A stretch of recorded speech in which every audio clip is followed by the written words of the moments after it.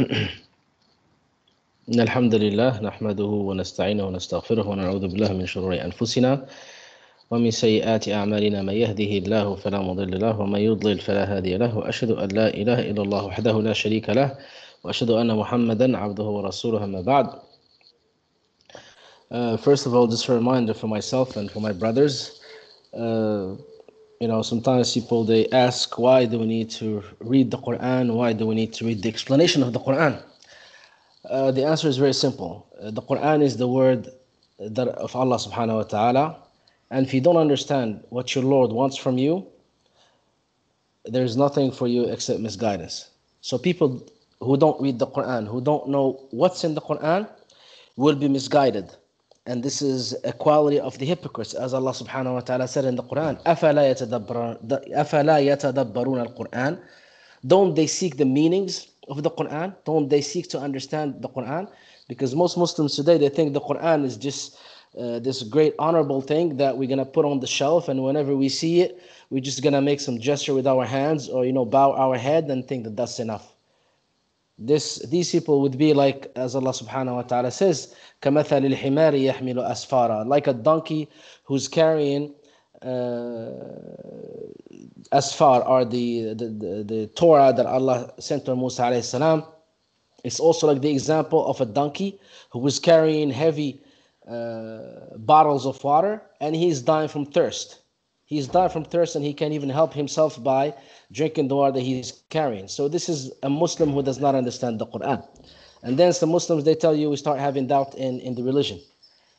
Well, if you don't understand the Quran, how can you know the truth from your Lord?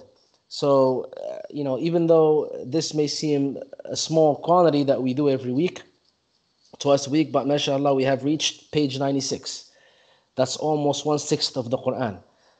And as the Prophet ﷺ said, the best deeds that are beloved to Allah subhanahu wa ta'ala are the ones that are continuous, even if they are small. Even if they are small, but as long as they are continuous, it is beloved to Allah subhanahu wa ta'ala. And, time goes on, and, we sleep and we wake up and we go on our daily lives. So, to add 1 or 2 pages a week to our understanding of the Quran is not much compared to how much time we waste on the worldly matters. Yet the benefit is immense. So I'm just sharing this thought with for myself, for my brothers, because sometimes a person, after a while, shaitan is going to come to him and ask him, well, what's 1 page? It's nothing. But actually it means a lot after a while. So we continue here. Allah subhanahu wa ta'ala says, وَاسْتَغْفِرِ اللَّهَ إِنَّ اللَّهَ كَانَ غَفُورًا رَحِيمًا.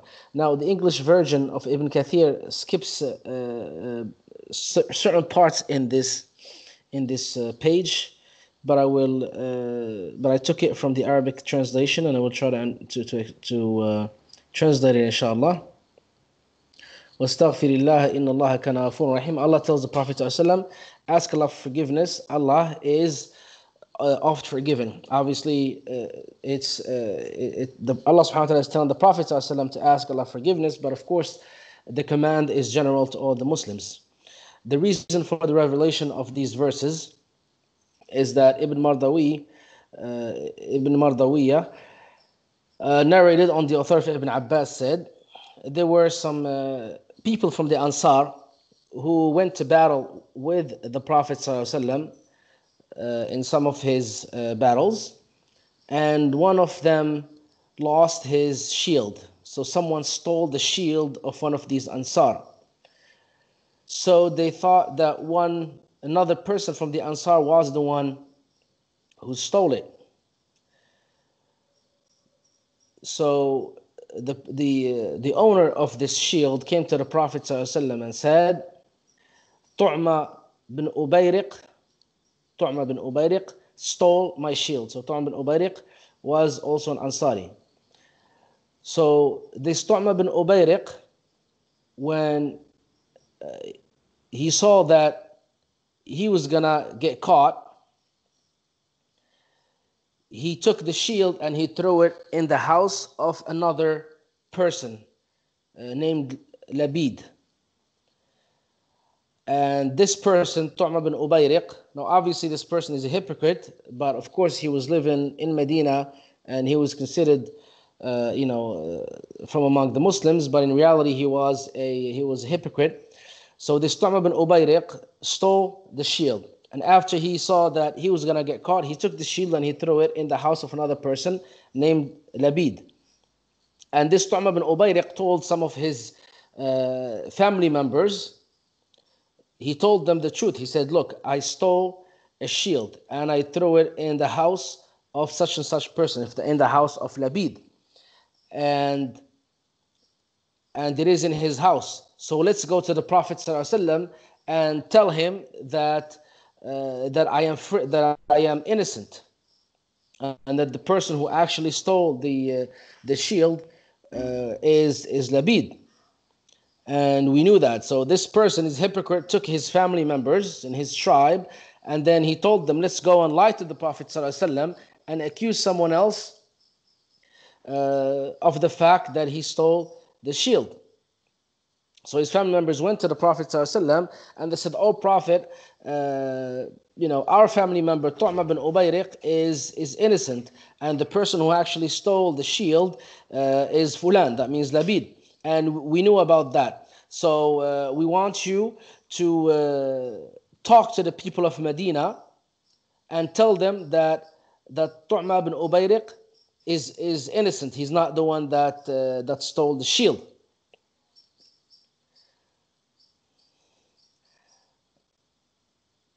And Jadil Anh, and argue on his behalf.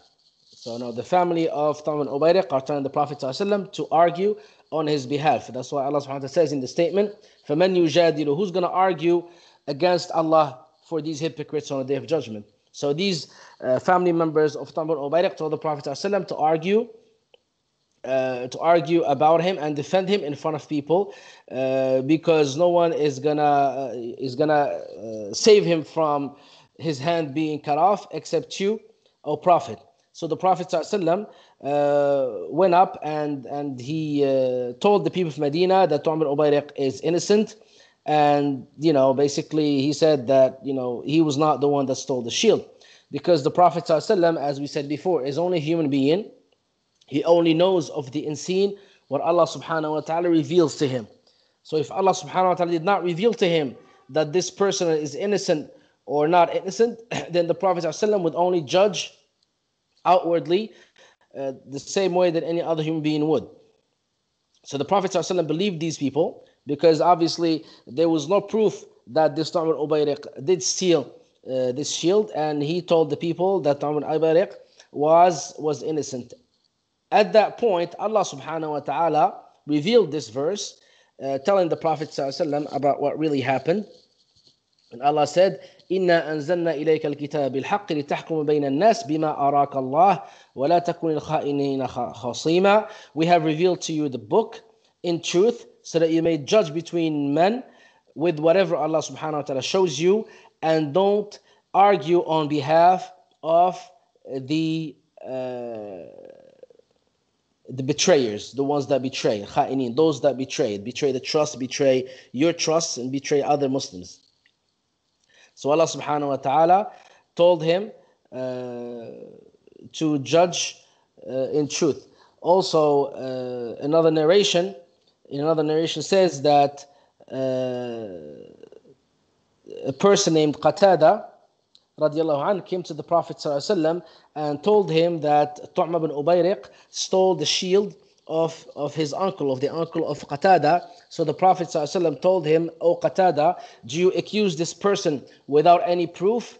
You should not have done that. So Qatada radiallahu anhu felt very bad about that, and he said, I thought that I wish that I lost all of my money and not have heard that from the Prophet ﷺ. The Prophet ﷺ rebuking me, telling me that I accused someone without proof.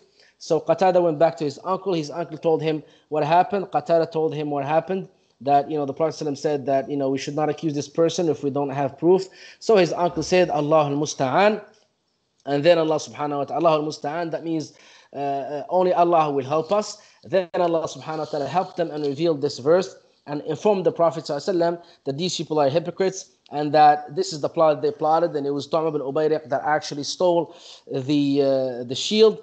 And when Tu'ma bin Ubayriq knew that he was going to get caught, then he ran away and he joined the mushriks in Mecca, because obviously a hypocrite is a disbeliever at heart, even though he's a liar and he shows outwardly that he is a Muslim. And Allah subhanahu wa ta'ala told the Prophet sallallahu alaihi wasallam, وَاسْتَغْفِرِ اللَّهِ إِنَّ اللَّهَ كَانَ غَفُورًا رَحِيمًا. Ask Allah for forgiveness, Allah is oft forgiven. The scholar said, ask Allah forgiveness for what you have said to Qatada, because of course Qatada was telling the truth, but he did not have any proof, and he felt bad because of what the Prophet told him. The Prophet did not say anything bad, he just told him, how can you accuse someone without proof? It's not, this is a logical thing to say. And yet Qatada radiallahu anhu felt very bad, because those people loved Allah, loved His Messenger so much. And, as he said, I wish that I lost all of my money and would not have heard this rebuke from the Prophet ﷺ. Their love for Allah and His Messenger was true and it was pure, unlike the generations that followed them.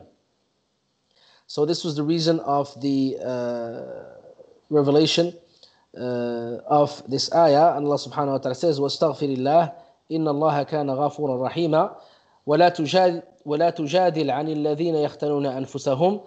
Don't argue on behalf of the ones that betray the trust. That's the person that stole the shield, Tu'ma bin Ubayriq.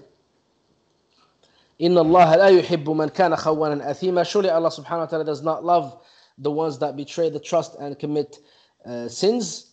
Then here we go back to TAFSIR IBN KATHIR. Then Allah's statement says, يَسْتَخْفُونَ مِنَ النَّاسِ وَلَا يَسْتَخْفُونَ مِنَ اللَّهِ. They may hide their crimes from men. That means this crime of stealing the shield, they may hide it from men, but they cannot hide them from Allah subhanahu wa ta'ala. So they can hide it from men, but they cannot hide it from Allah subhanahu wa ta'ala. So here Allah subhanahu wa ta'ala is referring to the theft of the shield. Here Allah says that they may hide their crimes from men, but they cannot hide them from Allah. Allah subhanahu wa ta'ala chastised the hypocrites because they hide their evil works, their evil deeds from the people, so that they would not criticize them. Similarly, we have some wives that hide their betrayal of their husbands from their husbands, while Allah subhanahu wa ta'ala is watching their evil deeds. Some children, they hide their evil deeds from their parents. We give advice to these brothers and sisters and these kids. Fear Allah. Don't fear people. Fear Allah first. So if Allah subhanahu wa ta'ala is looking at you, how dare you commit this disobedience and be afraid of people to chastise you and not be afraid from Allah subhanahu wa ta'ala to punish you. So this is one of the traits of the hypocrites, that they hide their evil works from the people so that they will not criticize them. Yet the hypocrites disclose this evil that they're doing with Allah subhanahu wa ta'ala, who has perfect watch over their secrets and knows what is in their hearts. This is why Allah subhanahu wa ta'ala says, وَهُوَ مَعَهُمْ إِذْ يُبَيِّتُونَ مَا لَا يَرْضَى مِنَ الْقَوْلِ. Because Allah subhanahu wa ta'ala is with them with His knowledge when they plot by night in words those things that Allah subhanahu wa ta'ala does not approve of. And so they say some things that displease Allah subhanahu wa ta'ala. Of course, they don't say it to people because they don't want to be criticized by them, but they say it in front of Allah subhanahu wa ta'ala, and Allah ever encompasses what they do. This is a threat and a warning to these hypocrites that do these type of actions. These types of actions. Allah subhanahu wa ta'ala then said, Ha antum ha'ula'i jadaltum anhum fil hayati dunya. Lo, you are those who have argued for them in this life. Meaning, suppose these people gain the verdict from the rulers in their favor, like this person that stole the shield, Tu'ma bin Ubayriq. He gained the verdict of the Prophet ﷺ at first in his favor in this life, because the rulers judge according to what is apparent to them, right? They don't know the unseen. However, what will their condition be on the day of resurrection before Allah subhanahu wa ta'ala, who knows the secret and what is even more hidden? So Allah knows what is even more hidden and knows all the secret. Who will be their lawyer? Who will advocate on their behalf on that day? Verily, none will support them on that day. That's why Allah subhanahu wa ta'ala is saying, أَمَّنْ يَكُونُ عَلَيْهِمْ وَكِيلًا. Who will then be their defender? So the Prophet ﷺ defended Tu'ma bin Ubayriq because Qatada radiallahu anhu did not have proof that Tu'm bin Ubayriq did steal the shield. That's why he argued on his behalf. But who's going to argue on behalf of Tu'm bin Ubayriq on the Day of Judgment? No one, obviously. Then Allah subhanahu wa ta'ala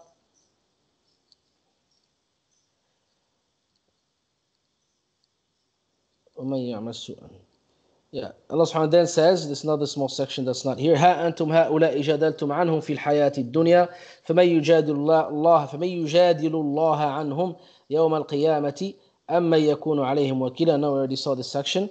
Next, Allah subhanahu wa ta'ala says, ومن يعمل سوءا أو يظلم نفسه ثم يستغفر الله يجد الله غفورا رحيما ومن يكسب إثما فإنما يكسبه على نفسه وكان الله عليما حكيما ومن يكسب خطيئة أو إثما ثم يرم به بريئا فقد احتمل بهتانا وإثما مبينا ولولا فضل الله عليك ورحمته لهمت طائفة منهم أن يضلوك وما يضلون إلا أنفسهم وما يضرونك من شيء وأنزل الله عليك الكتاب والحكمة وعلمك ما لم تكن تعلم وكان فضل الله عليك عظيما.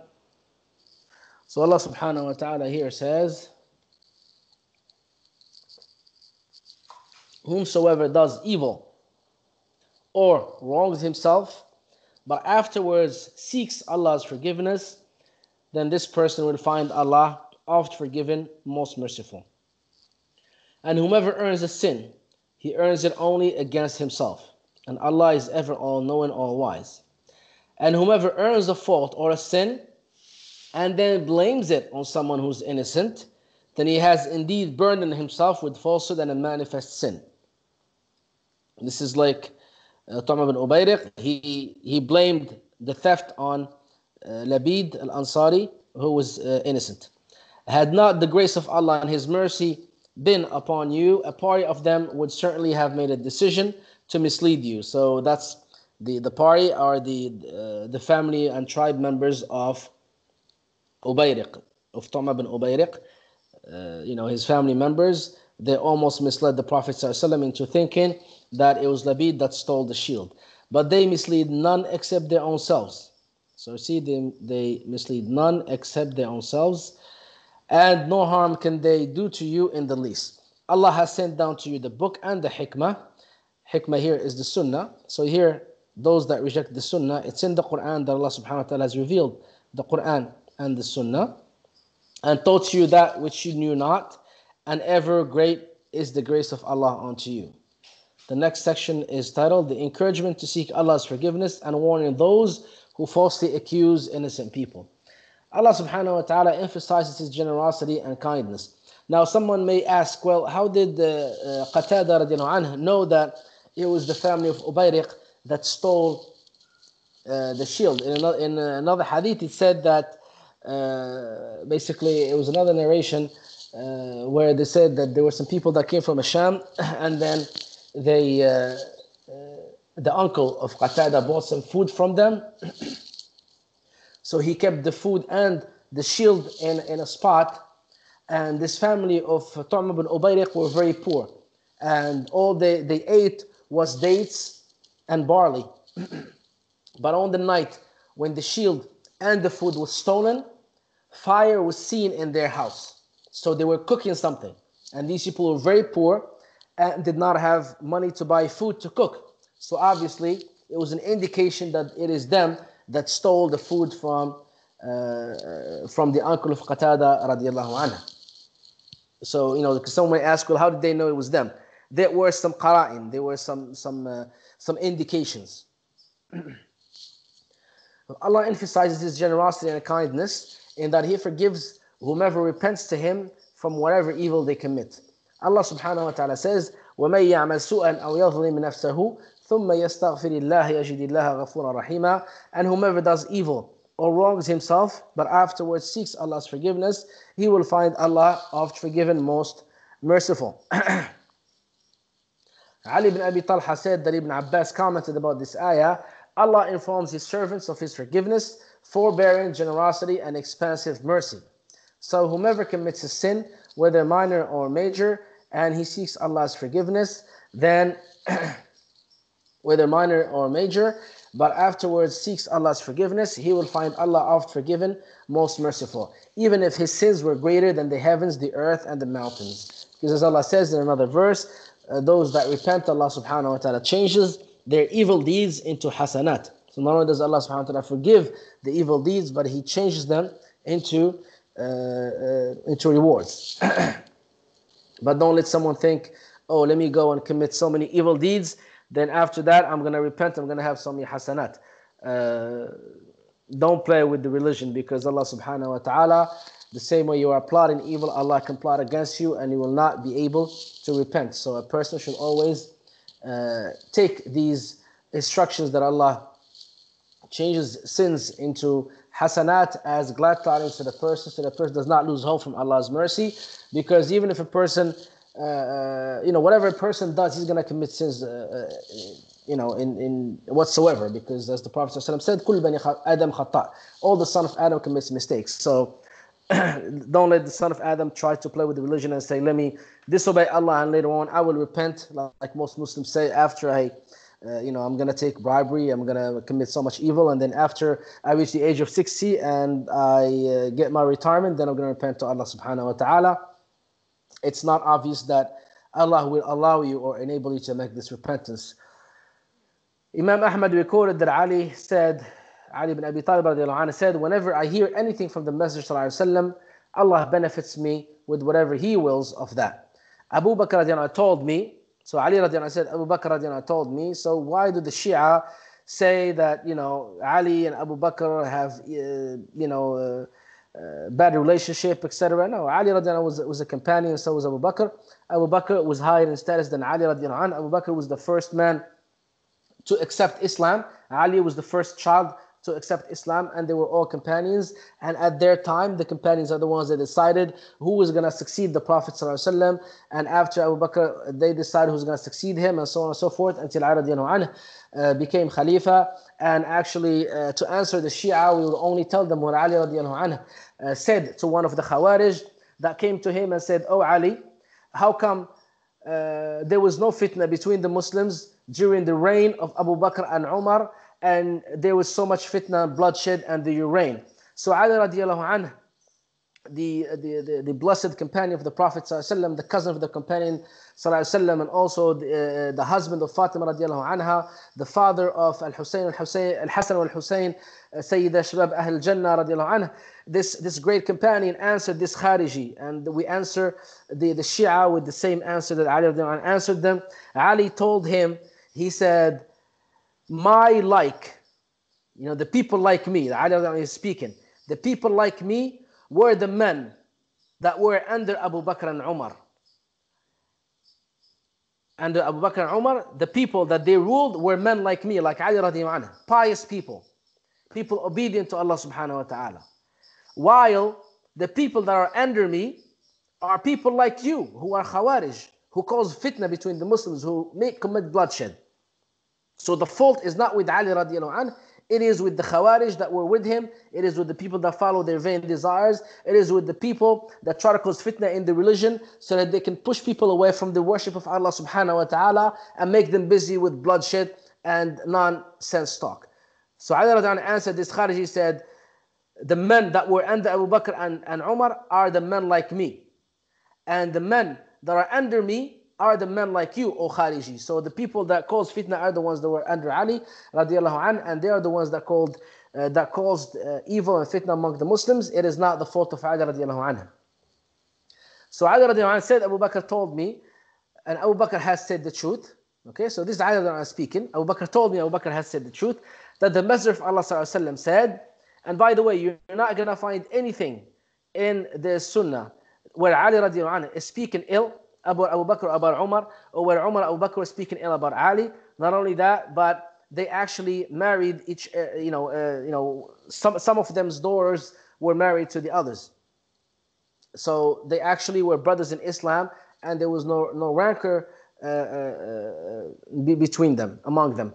So Abu Bakr told me, and Abu Bakr has said the truth, that the Messenger of Allah ﷺ said, ما من مسلم يذنب ذنبا ثم يتوضأ فيصلي ركعتين ثم يستغفر الله لذلك الذنب إلا غفر له. No Muslim commits a sin and then performs ablution, wudu, prays to rak'ah and begs Allah for forgiveness for that sin, except Allah subhanahu wa ta'ala will forgive him.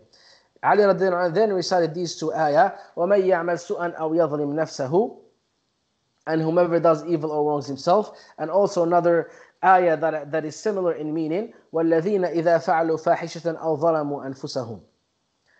So Ali radiallahu anhu said that any Muslim that commits a sin and then performs ablution, prays to rak'ah and begs Allah forgiveness for that sin, Allah subhanahu wa ta'ala will forgive him. Allah's statement, وَمَنْ يَكْسِبْ إِثْمًا فَإِنَّمَا يَكْسِبُهُ عَلَى نَفْسِهِ, and whomever earns a sin, he earns it only against himself.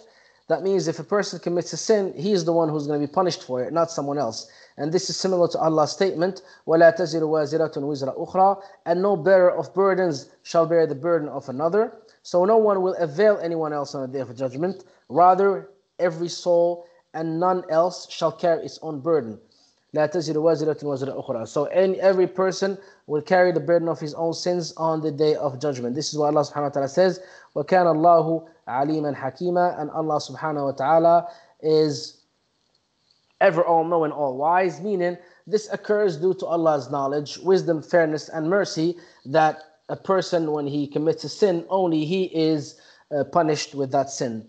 Next, Allah subhanahu wa ta'ala says, وَعَلَّمَكَ. Okay, so here another section is skipped, but it's actually, Allah subhanahu wa ta'ala says, وَمَنْ يَكْسِبْ خَطِيئَةً أَوْ إِثْمًا ثُمَّ يَرْمِ بِهِ بَرِيئًا فَقَدْ احْتَمَلَ بُهْتَانًا وَإِثْمًا مُبِينًا. And whomever does evil or commits a sin and then blames it on an innocent person, then he has borne a very heavy burden. Just like the story of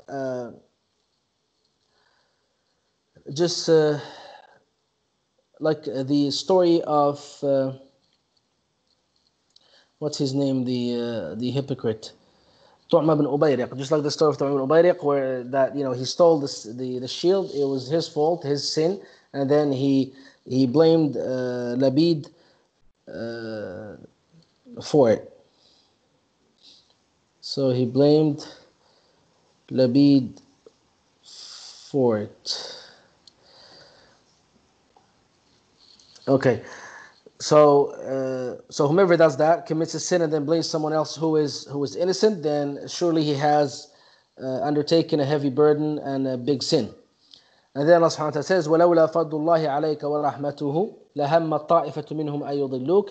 Had it not been for the bounty of Allah subhanahu wa ta'ala and His mercy, a party from among them would have misled you. So Allah here is referring to the family of Tu'ma bin Ubayriq. The family of Tu'ma bin Ubayriq, when they came to the Prophet ﷺ and told him, our family member is innocent, etc., etc. So they almost misguided the Prophet ﷺ in judging with the truth. Allah says, وَمَا يُضِلُّونَ إِلَّا أَنفُسَهُم. Surely they will only misguide themselves. وَمَا يَضُرُّونَكَ مِنْ شَيْءٍ. No harm will they do to you. وَأَنزَلَ اللَّهُ عَلَيْكَ الْكِتَابَ وَالْحِكْمَةِ. And Allah subhanahu wa ta'ala has revealed to you the book, the Quran, and hikmah, the Sunnah. وَعَلَّمَكَ مَا لَمْ تَكُنْ تَعْلَمْ. And taught you that which you knew not before this revelation was sent down to you. Obviously, because the Quran has so much news of the past, of the future, so many rulings, and the Prophet ﷺ did not know all these things before Allah subhanahu wa ta'ala revealed this Quran to him, the same way Allah says subhanahu wa ta'ala about the Quran somewhere else, وَكَذَلِكَ أَوْحَيْنَا إِلَيْكَ رُوحًا مِنْ أَمْرِنَا مَا كُنْتَ تَدْرِي مَا الْكِتَابِ. And thus we have sent to you, O Muhammad, ar-ruh. Ar-ruh here is Allah is calling the Quran ar-ruh, which is revelation and mercy of our command. Now some Sufis, they take this ayah and they said that, it's ruh. The Sufis have this obsession with this word ruh, because ruh is something that Allah says that no one knows the truth about the soul, the ruh. So the Sufis, they go to this thing where Allah does not know anything about, and then they start using it in their misguidances. The shayateen that serve them when they commit evil and they do magic, they call them, those are ruh that Allah has created for us. And then they say the Quran is a ruh, and you know they confuse people. Like, we ask Allah subhanahu wa ta'ala to keep us on a straight path, because when you see all these people that are misguided in the world, wallahi, we should thank Allah subhanahu wa ta'ala greatly for His mercy, that not only did He make us Muslims, but He selected us to be among the Muslims that are following the truth, the pure truth, the messenger of Allah sallallahu alaihi wasallam and the companions, because that is the only path that will save a person from a hellfire, as Allah subhanahu wa ta'ala says. And actually, this ayah that I'm going to recite in Surah Al-Imran was also revealed according to some scholars, because of what happened here, because of the story that we said about the shield being stolen. Allah subhanahu wa ta'ala says, وَمَن يُشَاقِقِ الرَّسُولَ مِن بَعْدِ مَا تَبَيَّنَ لَهُ الْهُدَى وَيَتَّبِعْ غَيْرَ سَبِيلِ الْمُؤْمِنِينَ نُوَلِّهِ مَا تَوَلَّى وَنُصْلِهِ جَهَنَّمَ وَسَاءَتْ مَصِيرًا. So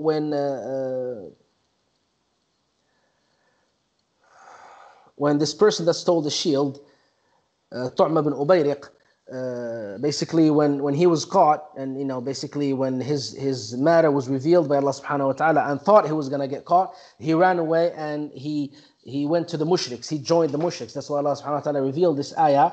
And whomever disputes with the Messenger sallallahu alaihi wasallam and follows a path other than that of the believers are the companions and those that followed them in their way of practicing the religion, then we will keep him in whatever path of misguidance he has chosen, and we shall send him to hellfire. And as Shaykh Salih al-Fawzan hafidhahullah says, that don't think that all the Muslims today are on the true Islam that Allah subhanahu wa ta'ala has revealed, and don't think that all of them will go to Jannah just because they claim that they are Muslims. No, the Muslims that will go to Jannah without any punishment are the ones that are following the path of the Prophet sallallahu alaihi wasallam and the companions, so long that they avoid the other sins that require punishment in the hellfire. As the Prophet ﷺ said, this ummah, first the Jews, they were divided into 71 sects. 70 sects are in fire, and one sect was in Jannah. That's before, at the time of Musa alayhi salam and the prophets after him, until Isa alayhi salam. And then after Isa alayhi salam came, the Prophet ﷺ said that the Christians were divided into 72 sects, 71 of them in hellfire, and one of them is in Jannah, and that was valid until Muhammad ﷺ came, which means because every time a prophet comes, then the religion of that prophet abrogates the religions before him. So after Isa alayhi salam, Judaism will no longer be accepted as a true religion. After Muhammad alayhi salam, Christianity will no longer be accepted as the true religion. But of course, as we said, even them, they had 72 sects. All of them are in the hellfire except one. And obviously we know that there was a sect among the Christians that believed that Isa alayhi salam is only a prophet, he's not God or son of God, and they did not join anything in worship with Allah subhanahu wa ta'ala. So perchance those are the saved ones, but that's before Muhammad alayhi salam came, because if they truly followed Isa alayhi salam, then they would ultimately follow Muhammad alayhi salam, because Muhammad alayhi salam came with whatever message Allah sent him with, believing in the messages that came before him. Of the other prophets, his brothers in the religion, Isa and Musa alayhi salam, and the other prophets. So Allah subhanahu wa ta'ala says, نُوَلِّهِ مَا تَوَلَّى. So we said that the Jews were divided into 71 sects, all of them in the fire except one, until of course the time of Isa alayhi salam. After that, anyone who did not believe in Isa will go to hellfire. And then after Isa alayhi salam came, the Christians were divided into 72 sects, all of whom are in hellfire except one, until Muhammad ﷺ came. At that stage, only Islam will be accepted, and even the Muslims were divided, or will be divided, or have been divided into 73 sects, all of whom are in the hellfire except one. And then the Prophet ﷺ was asked, who is this one saved sect, O Prophet ﷺ, al-firqa al-najiyah? The Prophet ﷺ said, Al-Jama'ah. In one hadith, Al-Jama'ah means the majority of the companions, the majority of the scholars. And in another hadith, he explains this word Jama'ah, because some people, they may hear Jama'ah and they say, oh, that means we have 1.5 billion Muslims. We see what the majority of these Muslims are following. No, they're wrong. This is not the meaning of the Jama'ah. The Jama'ah is not the laymen among the Muslims. It is the scholars that are on the truth. The Prophet ﷺ explained this hadith in another hadith when he said, "Ma ana alayhi wa ashabi." the path that I am following, me and my companions. So the Prophet ﷺ didn't say only me, he said my companions. That means the religion according to the understanding of the companions. Even Allah subhanahu wa ta'ala is telling us, وَيَتَّبِعْ غَيْرَ سَبِيلِ الْمُؤْمِنِينَ وَمَنْ يُشَاقِّ الرَّسُولِ مِنْ بَعْدِ مَا تَبَيَّنَ الْهُدَى وَيَتَّبِعْ غَيْرَ سَبِيلِ الْمُؤْمِنِينَ. So Allah subhanahu wa ta'ala did not only speak about disputing with the Prophet ﷺ, he also added another condition, is following a path other than that of the believers. If whomever does this, then Allah will set him in whatever misguided path that this person has chosen, and that will lead him to the hellfire. So the only path that will lead to Jannah for the Muslims is the path of the Prophet ﷺ and his companions. Allah subhanahu wa ta'ala says, and thus we have sent to you, O Muhammad, a-ruh, meaning a revelation and a mercy of our command. Allah subhanahu wa ta'ala also called Jibreel alayhi salam a-ruh. A-ruh, some scholars said that's something that brings back life to your soul, because when we eat food, your body remains alive. But when we read Quran, read the explanation, we read the Sunnah, your soul becomes alive, so you don't lose your faith. So this is one of the meanings why Allah called it ruh. It is nourishment for the soul. وَكَانَ فَضْلُ اللَّهِ عَلَيْكَ عَظِيمًا. Until the end of the surah, Allah says, وَمَا كُنْتَ تَرْجُو أَن يُلْقَى إِلَيْكَ الْكِتَابُ إِلَّا رَحْمَةً مِّن رَبِّكَ. This is another verse. And you were not expecting that the book, this Quran, would be sent down to you, but it is only a mercy from your Lord.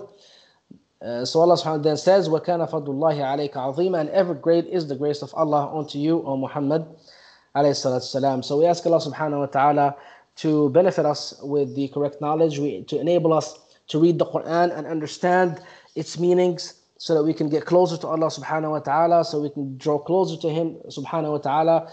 We ask Allah subhanahu wa ta'ala to gather us with Prophet Muhammad alayhi salatu salam in Jannah Firdaus al-Ulya. We ask Allah subhanahu wa ta'ala to bless our families, our children, and our provision. We ask Allah subhanahu wa ta'ala to keep us away from harm's way. We ask Allah subhanahu wa ta'ala to keep us away from all fitna. Wa akhiru da'wana anil hamdulillahi rabbil alameen. If you have any questions, brothers, then you can go ahead and ask. جزاك